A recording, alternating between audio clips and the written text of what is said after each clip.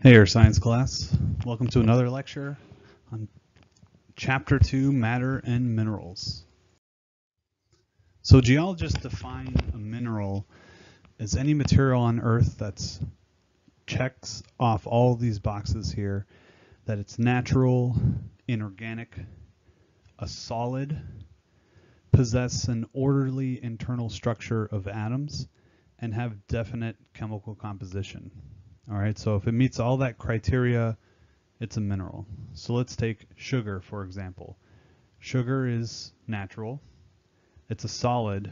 It possesses an orderly internal structure of atoms, and it has a definite chemical composition. However, sugar is generated organically. I don't know if you've ever seen those sugarcane stalks. That's where we get our sugar from. So it's created organically, so it's not inorganic. So sugar or granulated sugar is not a mineral. Salt, on the other hand, salt is natural. It's a solid, possesses an orderly internal structure of atoms and definite composition, NaCl, and it forms inorganically. You can have kind of a shallow seaway and the water evaporate away and are left behind with salt. That's an inorganic process. So salt is a mineral, and its mineral name is halite. Now, a rock, on the other hand, a rock is any naturally occurring solid of mass of mineral or mineral-like matter together. So it can be composed of many minerals all put together, or one mineral, just a bunch of the same mineral put together. So here's an example of a rock. This is granite. This is the most common type of rock you'd find on the continental crust. It's volcanic in origin, and it's made up of kind of an amalgamation of a number of different minerals. And you might see this in kitchen countertops. A lot of times it's polished, and then you can see all these different specks of different colors are different minerals. And all of these crystallize directly from magma. So here is one mineral. This is quartz, and you can find it directly in places like right here or here. Anything that's kind of light gray like that, that would be quartz. You can also find feldspar. This is another mineral, distinctly pink. And so all these pink areas here, you can find feldspar, a very common mineral. And then this dark mineral here is called hornblende. So it's like a kaleidoscope of different minerals is what makes up rocks. All right, but if we go and break down minerals into kind of the smallest indivisible particle, let's go down to the atomic scale. Let's talk about atoms. Those are the smallest particles of matter. They contain a nucleus with protons and neutrons. Protons in the nucleus are positively charged and they have mass. Neutrons are also found in the nucleus and they have mass, but they have no charge, or they're just neutrally charged. And then surrounding the atom are electrons, and electrons have negligible mass and they're negatively charged. Here's a kind of a rendition of what we think an atom looks like. Right, here's the nucleus with protons and neutrons, and here are the orbiting electrons. But in reality, the electrons move so quickly and they behave erratically that it's kind of we refer to it as an electron cloud, and they kind of jump from orbitals sometimes, so it's very difficult to kind of pinpoint them. Plus, they're so small. So really, it's an electron cloud. Okay, so here's some review. Atomic number is just the number of protons in the nucleus of an atom, and that really determines the chemical nature of that atom. Its behavior, its chemical behavior, is determined by how many protons are found in the nucleus, or its atomic number. An element are all atoms of the same number of protons kind of grouped together, and they'll all have the same chemical and physical properties. And scientists kind of organized all the different elements into a useful table called the periodic table. And there are over 90 naturally occurring elements, and there are a few kind of synthesized elements. Here it is. Here's a periodic table of elements. And the way it's arranged, they arrange them in columns. Okay, so here's column number 1, right? Here's 2. Then we jump over all these, skip a few, 3, 4, all right, all the way to column 8. And the reason why that's important is because all of these elements, like In column 1, for example, hydrogen, lithium, sodium, potassium, rubidium, cesium, these all have very similar chemical behaviors. Okay, group 2 elements also have very similar chemical behavior. Okay, they have different protons in the nucleus, but it has to do with electron configuration, which we'll go over in a second. Okay, these guys in the middle, these are called transition metals, and they behave differently. The electron orbital here is the d orbital, which allows kind of electrons to kind of move in freely. So it's the behavior is a little more complex here. Okay. Then over here, these are the noble gases. This is group 8. They don't bond with anything, and that's because they have 8 electrons in their outer shell, and they fulfill the octet rule. And what the octet rule essentially is, atoms will tend to gain, lose, or share electrons until they fill their outermost electron shell. And we refer to that as the valence shell. The valence shell is the outermost electrons, and those are the electrons that will interact with other atoms to form chemical bonds. Okay, and chemical bonds are essentially the transfer or sharing of electrons to achieve 8 electrons in that outer shell. That is balanced. That's the lowest energy state, and that's what really drives chemical reactions. In nature, in your room, in your car, in wherever you're listening to this lecture, there are atoms bonding together and kind of moving down to the lowest possible energy state in the form of chemical bonds. The same thing goes with minerals. Minerals will bond, or atoms will bond together to form minerals at the lowest energy state. And that's what really drives those reactions. And so a number of different chemical bonds can form, one of which is called ionic bonds. And ionic bonds are where you have one atom that gives up one or more of their valence electrons to the other atom. Okay. And what ions are positively or negatively charged atoms. So what happens with an atom is that if they lose an electron, right, they're losing an electron that has a negative charge, so they have more protons than electrons, then they become positively charged. If they gain an electron, they gain a negative electron, right, they'd be negatively charged as a result. And so what happens is oppositely charged ions will attract each other to form ionic bonds. Okay, so here's an example. Here's sodium chloride, or NaCl. Okay, so here's the sodium atom, Na, has 11 protons and 11 electrons, okay? And because it's in the first column of the periodic table, it has 1 electron in its valence shell. So a lot of times it just chooses to lose that electron, because if it loses that electron, then its outer shell is complete with 8 electrons. The only problem is then it's not charge balanced, meaning that it has more protons than electrons, so it's a positively charged sodium ion. Okay. On the other side of the periodic table, column 7 is chlorine. Chlorine just needs 1 electron. It has 7 electrons in its outer shell, and it just needs 1 electron to fulfill the octet rule. So a lot of times it'll pick up that electron. Okay, so the electron that came off of the sodium atom comes over here, jumps into the chlorine atom, and now the chlorine atom has 18 electrons versus 17 protons. There's a charge imbalance, and then the chlorine is negatively charged. Okay, so that's a negatively charged ion. Opposites attract. Right? They put up their dating profiles, and boom, they form a chemical bond, and that is salt.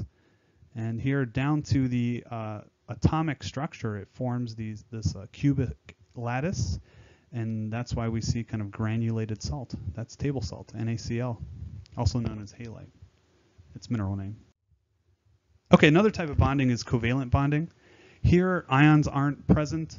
Here, it's more of like a sharing of the valence electrons. A lot of times, carbon will form covalent bonds because it has 4 electrons in its outer shell, and you need 8. So it's kind of like, should we give up 4 or take 4? So how about we share 4 with another carbon atom and form a covalent bond? That's typical of covalent bonding. The example here in the book is 2 hydrogen atoms. They have just 1 electron in their outer shell. The first electron shell only needs 2 electrons to fulfill the octet rule.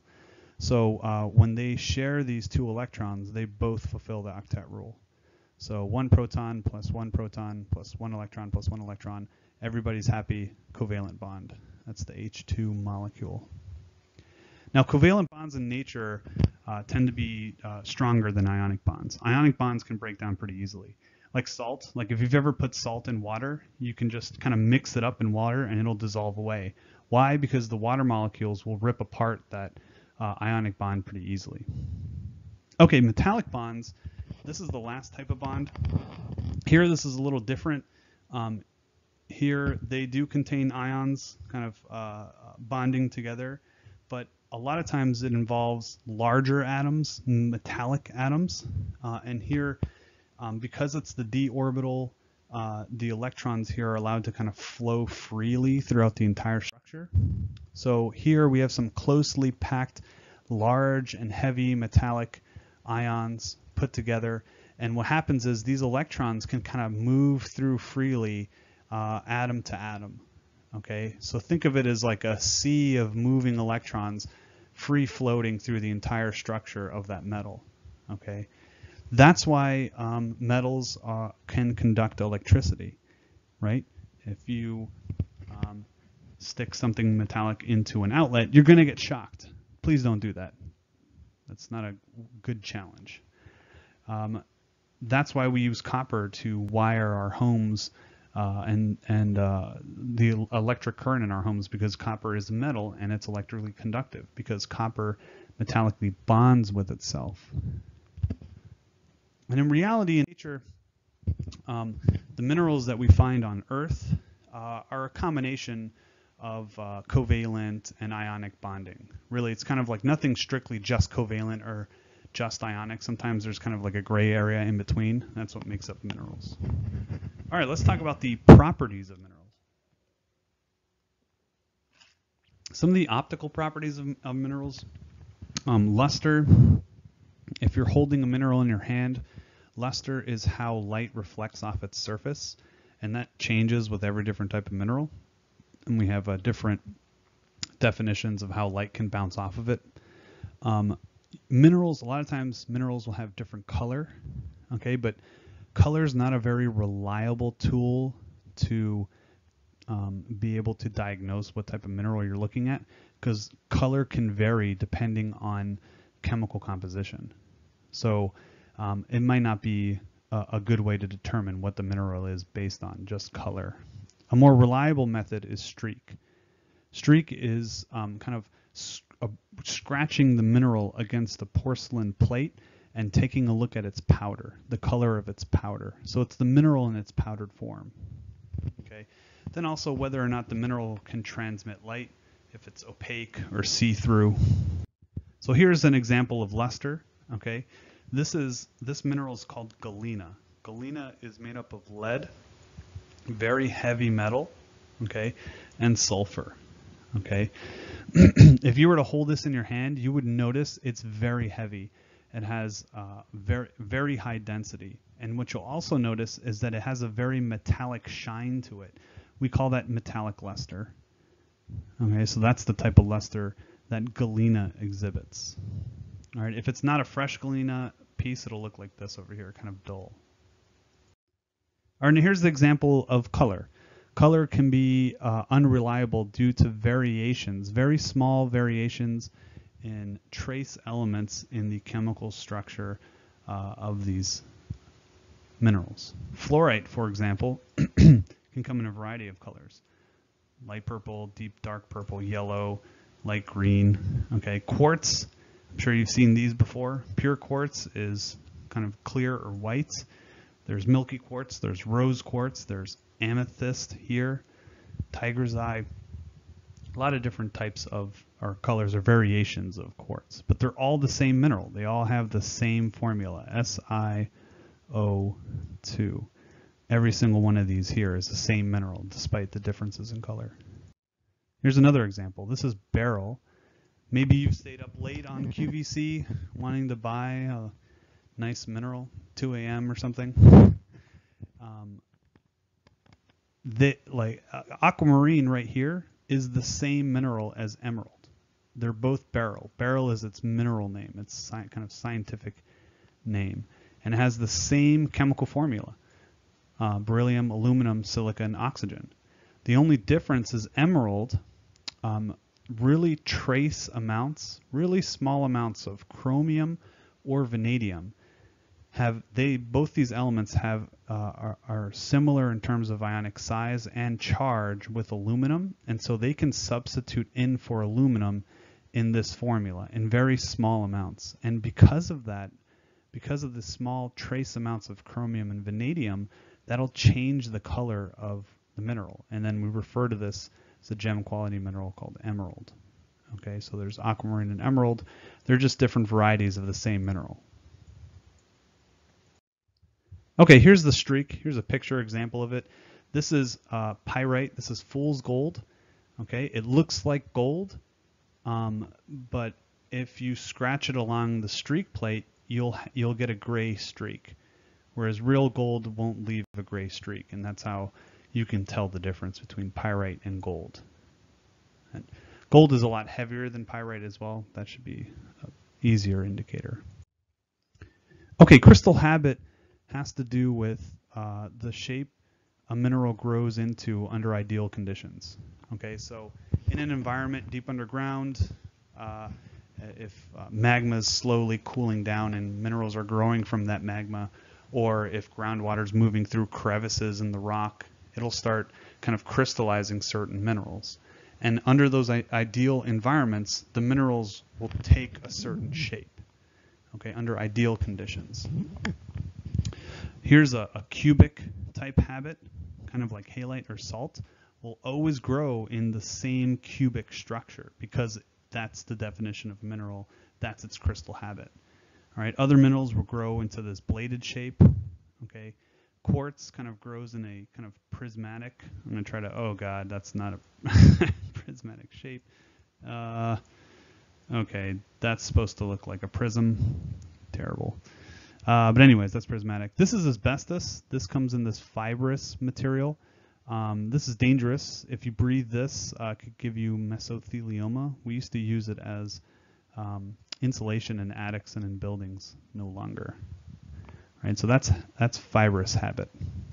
So under ideal conditions, minerals will always grow into the same crystal shapes. Okay. Then a lot of geologists take a look at mineral strength in order to kind of determine what the mineral is. Okay, mineral strength essentially is how easily minerals break or deform. Okay, and that's determined by the kind of bonds that they form at that atomic level. Okay, and there are a number of different ways to describe mineral strength. One is hardness. Hardness is the ability to resist scratching or abrasion. Cleavage, it's a real term. Cleavage is the tendency to break along kind of planes of weak bonding. I'll show you pictures. And fracture goes hand in hand with that. Some minerals will cleave into nice flat surfaces. Other minerals will randomly fracture. Okay. And then tenacity is just a mineral's resistance to cutting, bending, and breaking. Okay. And when I mention specific gravity, that's the mineral density. So here's the hardness scale. The hardness scale is just the Mohs hardness scale is arbitrarily assigning numbers to different known minerals from 1 to 10, 1 being the softest and 10 being the strongest. The softest mineral that we use for reference is talc. You might be familiar with this.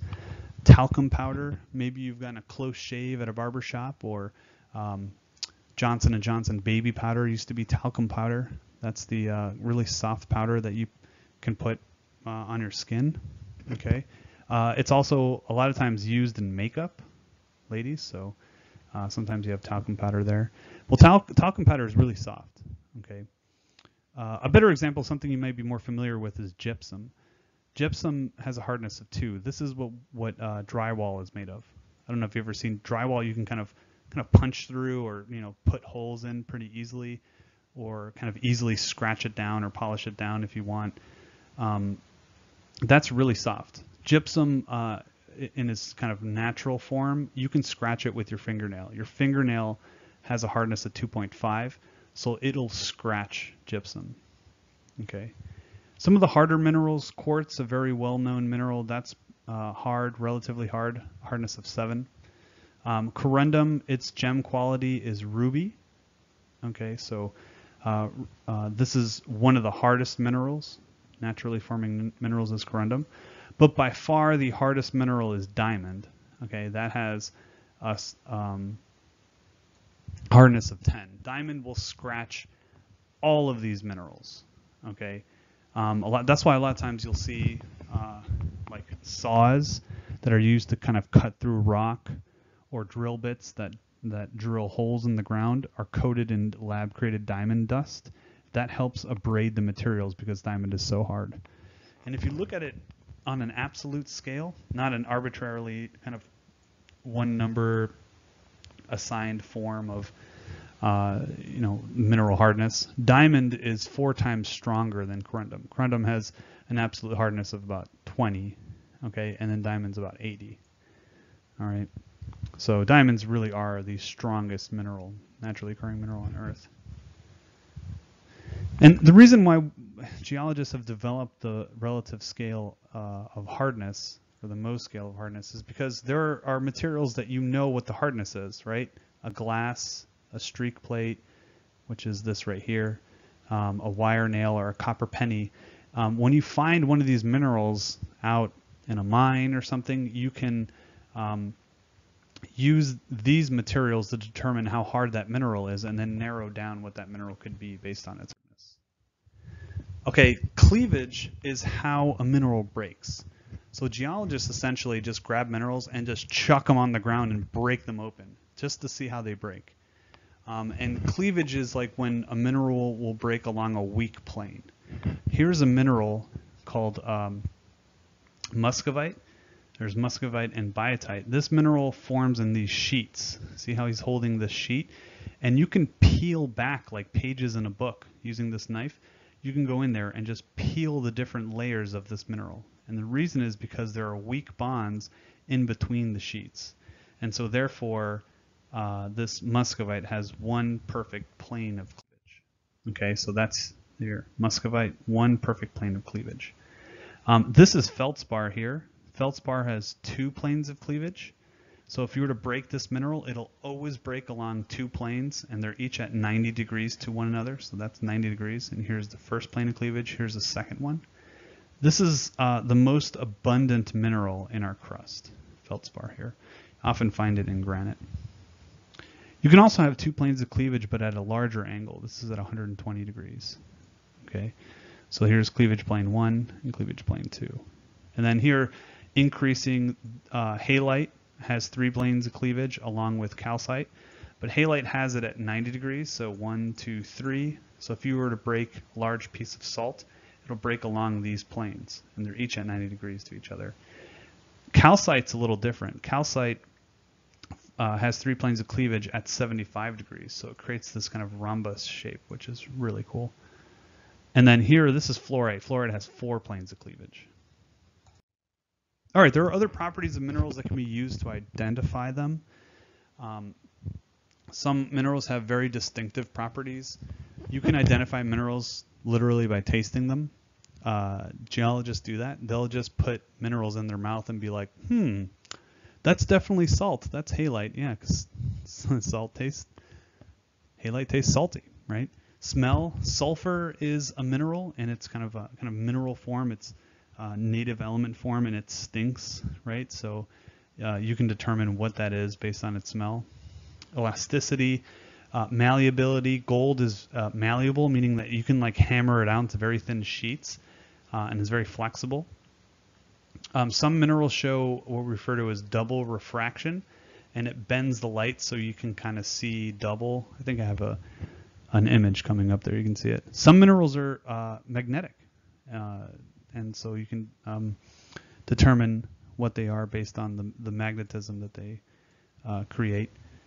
Some minerals feel soft and soapy. You can use the way they feel. Graphite, for example, that's pencil lead. It feels very greasy, and you can definitely identify that, but just by feeling with it. And then you can get chemistry involved and put hydrochloric acid on certain minerals, and if there's a reaction, then you would know it's calcite. Here's the double refraction. Calcite bends light so that it's see-through, and then you'll see double. It's like beer goggles or something. And then this is effervescence. This is hydrochloric acid hitting this mineral, and then it'll create a reaction. Carbon dioxide and water are the byproducts, and it'll start fizzing, almost like a soda can, carbonated water kind of bubbling out. So it creates a reaction. That's a way of identifying calcite. Okay, so let's identify the different mineral groups.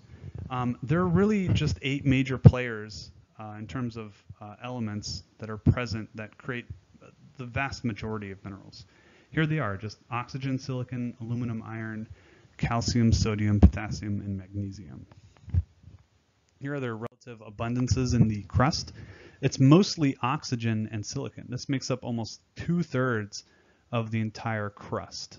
Okay, the crust is the outer layer, upper layer of the Earth, ranges in thickness between 7 and 70 kilometers. And then here are the relative abundances of all those other 8 elements: aluminum, calcium, sodium, magnesium, potassium, and iron. Okay, this small area here makes up everything else, only 1.5%. But even in that small amount, these make up the vast majority of economic minerals that are very important to us. So let's talk about the major mineral groups. The silicate minerals are the most common mineral group. That's because they contain silicon and oxygen, right? Those are the most abundant elements in the Earth's crust. And what they do is they often form these, what we call silicon tetrahedra, which are 4 oxygen atoms that surround a much smaller silicon atom, okay? And that tetrahedra, which is kind of shaped like a pyramid, right? Silicon here, and there's 1, 2, 3, and then there's a 4th one in the back on the other side. I can't 3-dimensionally draw, but they form a lot of different silicate structures, okay? So here it is, much better. So here's the silicon tetrahedron, and when they link up with other silicon tetrahedron, we call that polymerization. Okay, so you can have a number of these all bonded. The oxygens from different ones will bond in all the other corners and start to form really complex structures. So here are some common silicate minerals and the different structures. Olivine, this is the most abundant mineral in the Earth's mantle. Okay, it's this distinctly green mineral. That's a single tetrahedra, meaning that it's a single tetrahedra, and then it has positively charged ions on each end of those oxygen atoms. This is augite, a dark mineral, and it forms a single chain, so those tetrahedra kind of link together as a single chain. Amphibole, or double chain. Okay, so it's basically 2 of these together. And then these are the sheet silicates right here. So this is biotite and muscovite. Remember, these are those minerals with the perfect plane of cleavage. Okay. And the reason for that is because of the sheet structure. So these are really strong bonds in between all these silicate tetrahedron, and that's why each of those sheets can be ripped apart, because in between those sheets are weaker bonds. So the cleavage, or those physical properties of minerals, are directly affected by the chemical, the subatomic structure and bonding of those minerals, or the structural components. Potassium feldspar and quartz, they're both very hard minerals. Quartz has a hardness of 7. I think feldspar has a hardness of 6. They form the 3-dimensional network where these are all bonding with each other, and that's what makes these minerals very hard. Okay, so let's talk about the common light silicate minerals. So silicates are kind of grouped into 2 major groups: light silicates and dark silicates. Okay, light silicates, like the name implies, that means they're light in color and they're less dense, meaning that they're lighter in terms of weight. The most common is the feldspar group. They form their structure, that 3-dimensional network. So they're kind of hard, hardness of 6 mostly. They're the most plentiful minerals in the Earth's crust. If you're ever at a dinner party and you see some granite countertops and someone's like, "Oh, you took Earth science class?"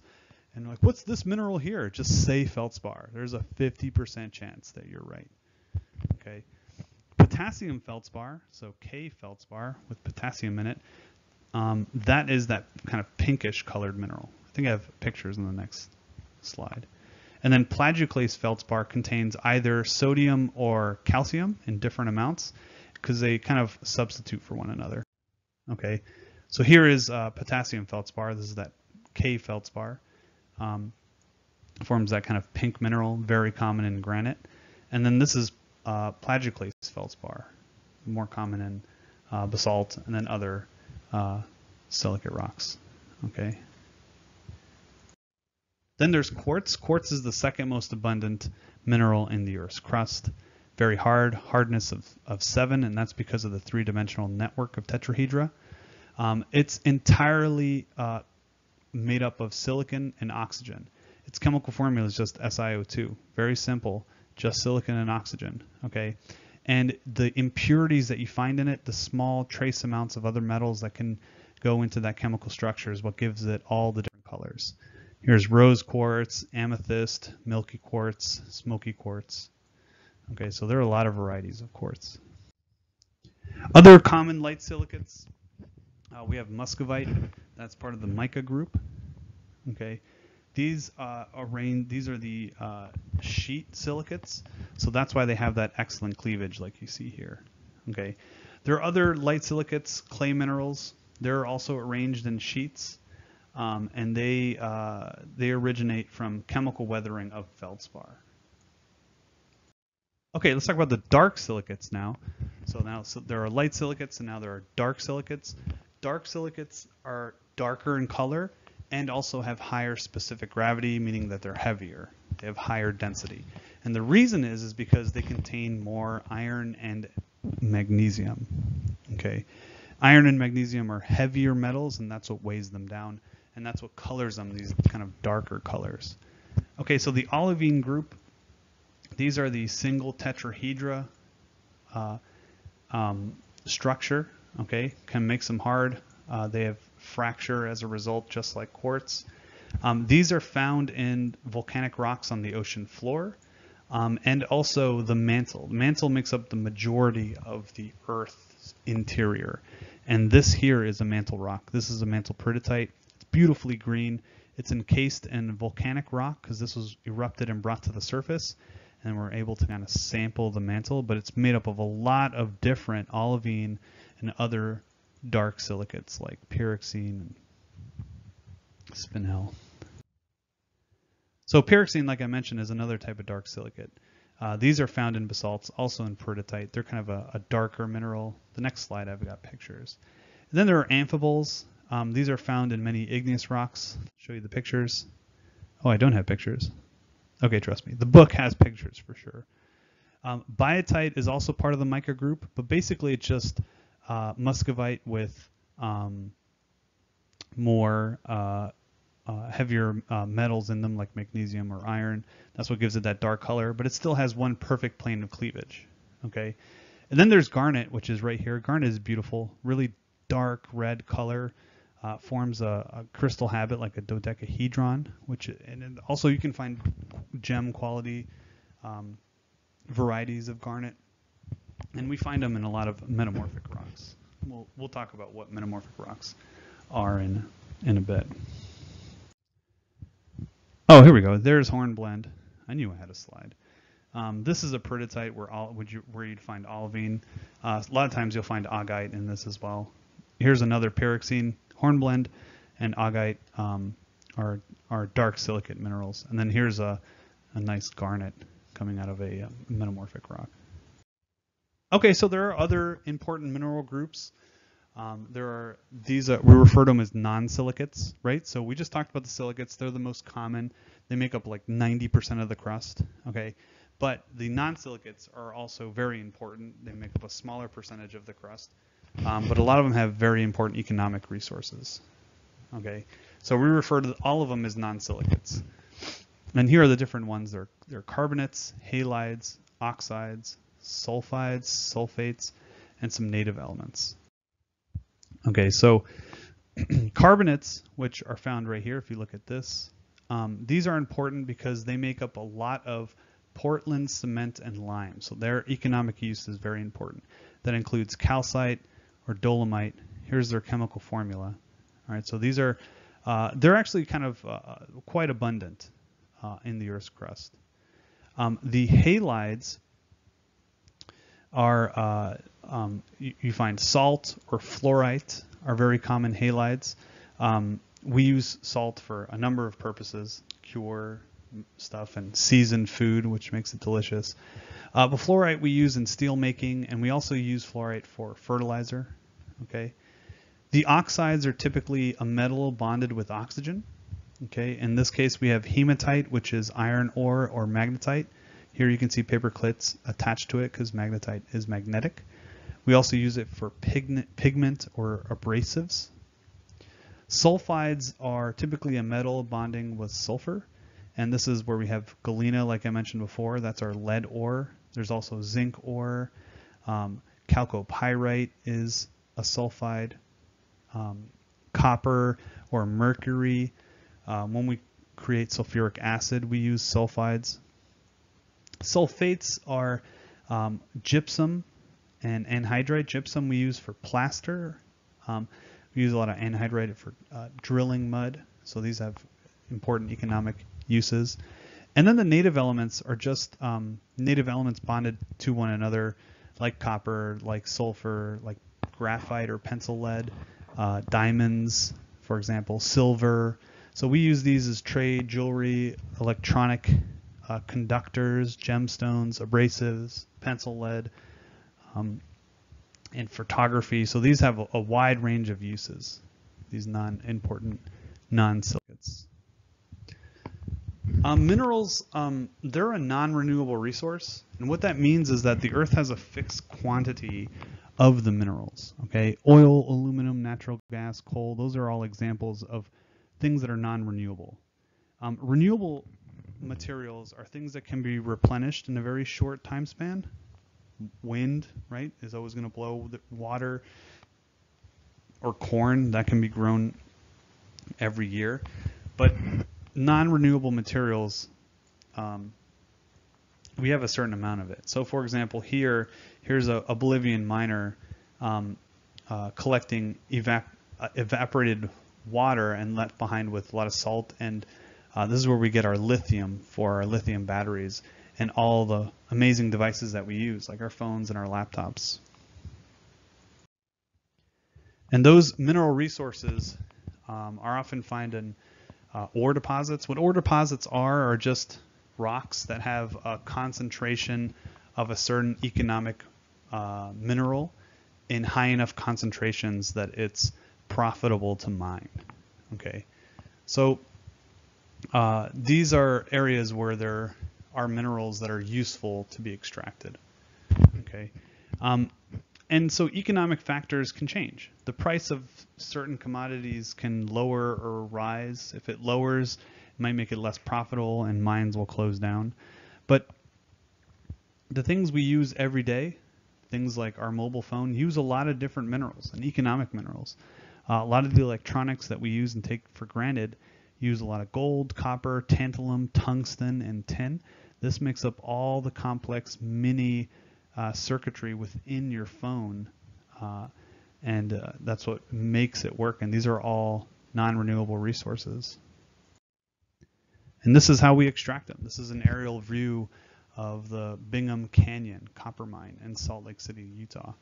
And so this is how we have to extract these resources in order to use them. Copper we use and wire our entire house with electricity.